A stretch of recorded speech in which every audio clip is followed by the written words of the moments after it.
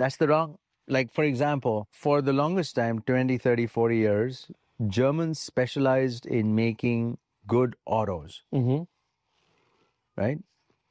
The US specialized in software, semiconductor business. All of it was design of semiconductors. You don't have to do manufacturing here. I mean, that is a concept, but it will never work. I can tell you why manufacturing will not work in the US. Because at least manufacturing of 10 years ago was mostly low-cost labor.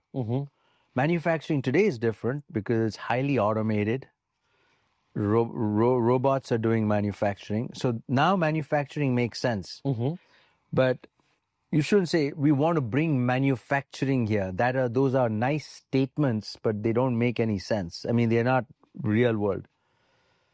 You should do whatever you're good at. Like you said, if you're good at math, do math. If you're good at history, do history. If you're good at music, go pursue music.